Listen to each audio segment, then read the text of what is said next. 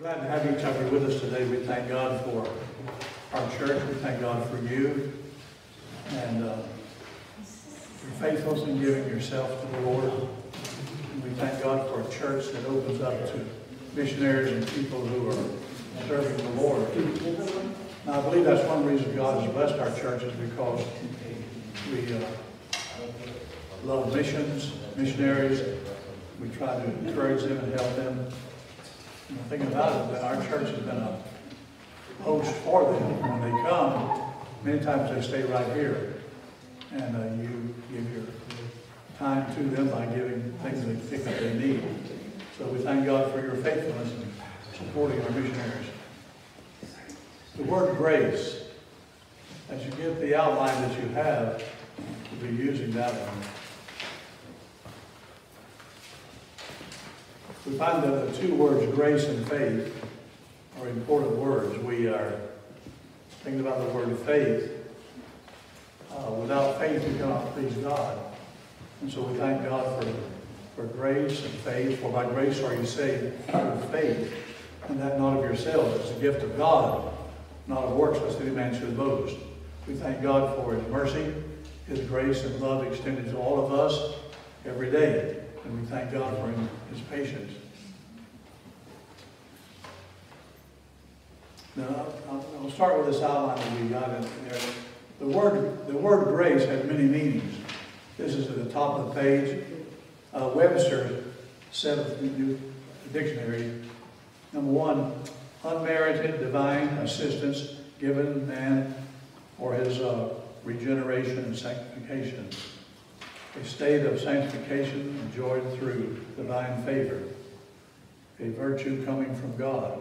A short prayer at a meal, asking a blessing or giving a thanks. One says, will you have grace? Number three, it has to do with kindness, favor, mercy, pardon, a special favor, privilege, reprieve, acceptance.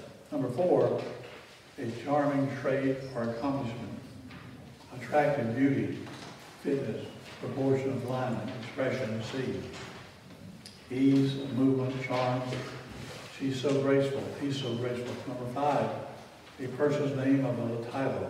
Duke, Duchess, Archbishop. We talk about His grace. A sense of pride, considerations of thoughtfulness. So the word grace has a lot of meanings. But to talk about God's grace is my unmerited favor extended to all of us. And we need His grace every day. The Bible says, let us, Hebrews 4:10, I believe it, let us come boldly to the throne of grace, that we may obtain mercy and find grace to help in time of need. And God knows all of our needs, and we all have them. Physical, spiritual, financial, emotional. We all have needs, and He knows what those needs are. His promise to supply those needs according to His riches and glory by Christ Jesus. We come down to, let us consider some grace in Revelation here through sovereignty in grace, salvation in grace, suffering in grace, sufficiency in grace, stewardship in grace, service in grace, and singing. So these are some of the topics we look at very briefly together. And the first one we look at, grace and divine sovereignty. This is number one. Grace proceeds from God the Father, God the Son, of course, God the Holy Spirit. Number one, God is the God of all grace. The words grace of God is mentioned 24 times in 23 verses. We come down to number 10, at the bottom of the page. But the God of all grace, who has called us into His eternal glory by Christ Jesus, after you have suffered a while, make you perfect or complete, establish you, strengthen you, settle you. To Him be glory, dominion, forever and ever. Amen. Number two, grace and truth came by Jesus Christ. John 1, 10 through 17. He was in the world, and the world was made by Him, and the world knew Him not. He came into His own, His own received it not.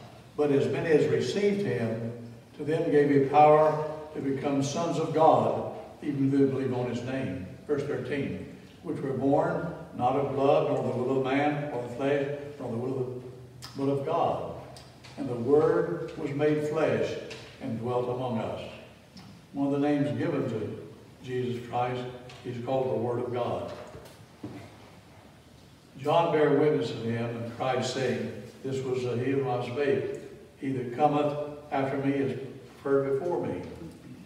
Verse 16, and of his fullness we received, and grace for grace. Verse 17, for the law was given by Moses, but grace and truth came by Jesus Christ.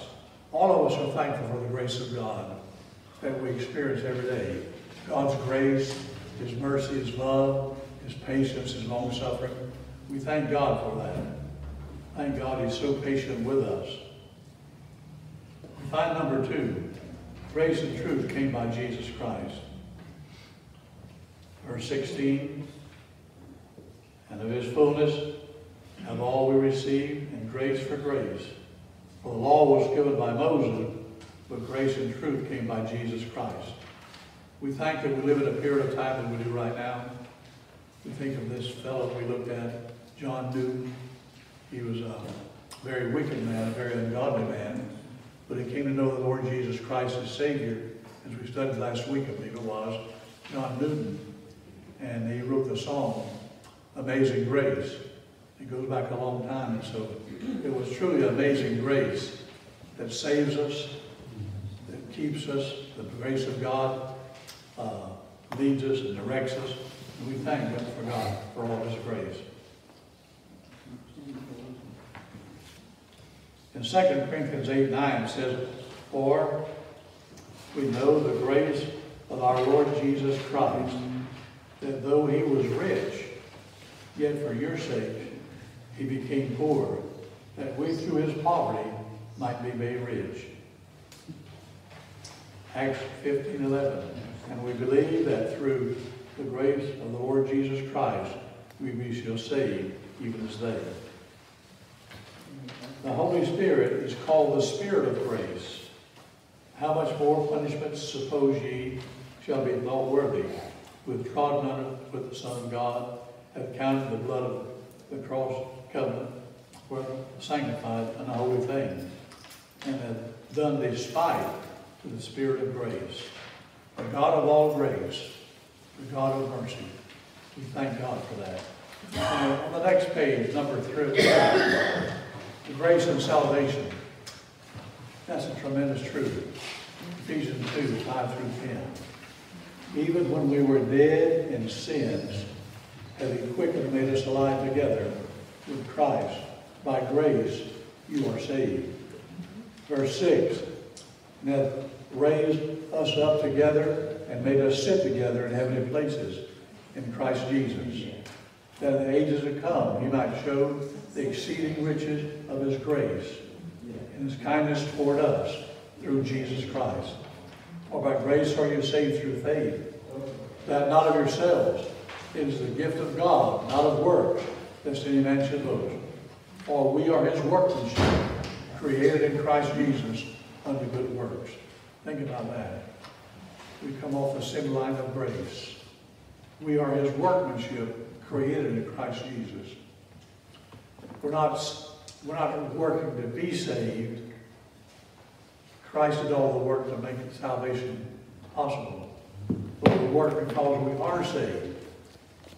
God uses us. The Spirit of God lives within us. And we're his hands, we're his feet, we're his eyes, we're his mouthpiece. And so God uses us to magnify the Lord Jesus Christ in many ways. And so we thank for that tremendous truth.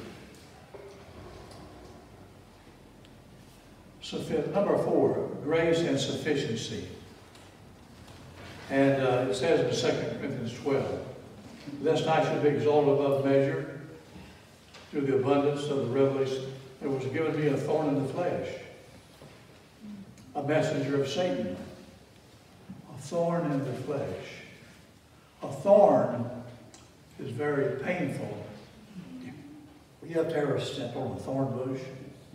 He's given you a thorn in the flesh. He says this, for this thing I besought the Lord 3 times. Lord, remove this thorn from me. Take this out of my life. I don't need this. I don't want this. And what did he say?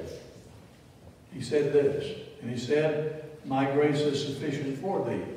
For in my strength is made perfect in weakness. Most gladly therefore I will glory in my infirmities, that the power of Christ may rest upon me.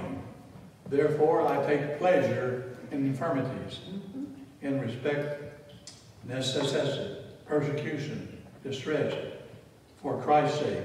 For when I am weak, then I am strong. Everyone is given grace. James says he gives more grace. Grace abounds. The grace of God abounds. It's abundance. We thank God for that. It's so abundant. It's so abounds. Where sin abounds, and sin is abounding everywhere. Look around it. It's getting worse and worse. Evil men will get worse and worse. But the grace of God, where sin abounds, the grace of God does much more abound. It exceeds that. And we thank God for that promise. Where sin abounds, the grace of God does much more abound. We come on down to not only grace is sufficient, the grace in service. He says in Hebrews 12:28, wherefore we receive a kingdom which cannot be moved. Let us have grace whereby we may serve God acceptably. Is our service for God acceptable? Is acceptable with reverence and godly fear? Not slothful. The word slothful means lazy, indolent, lax, carefree. Not slothful and busy, lazy, but fervent, on fire, burning, bubbling up in spirit, serving the Lord. That's the way God wants us to be. He wants us to be fervent, on fire, burning, a light shining to dispel the darkness. We find that sometimes, as we had the song sung the other day, thank God didn't throw the plate away. We're broken, we're scarred, we're chipped, and so he just puts us in the furnace of fire, and he molds and shapes us over and over. And I thank God for that patience, that's love and mercy that God extends to all of us. He did not throw the clay away. Praise God. Hallelujah. So we come down to grace sufficiency. My grace is sufficient. Grace and service. Not slothful, but fervent, on fire, burning, bubbling over. Let your light shine. In the Spirit, serving the Lord. Grace and stewardship. What is stewardship? The Bible says that we are actually caretakers, custodians of the manifold grace of God. So everything we have and all that we do, God has supplied that. Stewardship is required in steward that a man be found faithful. Over in 1 Peter chapter 4, every man hath received the gift, even minister the same one to another, as good stewards of the manifold grace of God. If any man speak, let him speak as the oracles of God. If any man minister, let him do it with the ability which God giveth. And God is all things may be glorified through Jesus Christ, to whom is praise, dominion, forever and ever. 1 Corinthians 4, 1, 2. Let a man count as ministers of Christ and stewards of the mysteries of God. Moreover, it is required in stewards that a man be found faithful. Every one of us are stewards of those things that God has put in our hands. Everything we have, God has given to us. And we're stewards. We're takers. We're caretakers of those things He's put upon our care. Grace and stewardship. Go about grace and singing. I thought that was pretty good. Grace and singing. Let the word of Christ dwell in you richly, all wisdom, teaching, and admonish one another. In psalms, hymns, spiritual songs, sing with grace in your heart to the Lord. And whatsoever you do in word or deed, do all in the name of the Lord Jesus, giving thanks to God the Father. Speak to yourselves in psalms, hymns, spiritual songs, singing and making melody in your heart to the Lord, giving thanks always for all things unto God and the Father in the name of the Lord Jesus Christ. God wants us to be grateful and thankful. A spirit of gratitude, a spirit of an attitude of thanksgiving. And we thank God that we have all these precious promises, the privilege of serving the Lord in our solitary salvation, suffering. When we suffer, my grace is sufficient to bring you through that experience. He knows your pain. He knows your heartache. He knows your suffering. Grace and stewardship. Our service, singing. All these things about the grace of God. We thank God that you and I are stewards of the manifold grace of God. Our time, our talents, our treasure, we don't take them lightly. They're a gift from God. And God wants us to use them wisely every day that we live. We're so glad that you've come today. We might hear these songs and testimonies about the grace of God. And as we go forward, remember this. God knows where we are all the time.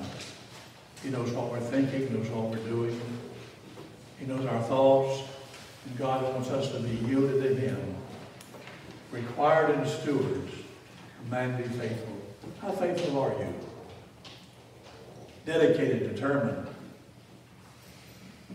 Dedicated, determined to serve the Lord Jesus Christ with your time, your talent, your treasure, all that you have. God, my time is in your hands. And I want my life to count for you. I want to serve you with all I got. Help me to love you, to serve you with my mind, my spirit, my life. God, help us to be faithful unto the Lord. Again, we say thank you for coming. We're going to have a word of prayer and pray for those that might be watching and listening on TV. And if you're here today and you're not sure about your salvation, you say, I'm not quite sure, preacher, I'm saved. I would say, do not gamble with your soul. There may not be a tomorrow. You want to make sure that today you drive a stake down. Reaffirm your faith. Say, Lord, I'm not trusting water baptism for salvation. I'm not trusting religion or some pope or some preacher. Lord, I'm trusting your Son. He's the one that took our sin upon himself and went to Calvary. He's the one that bled and died, beaten with a cat of nine tails, till it brought it home. There was no beauty we should behold of him.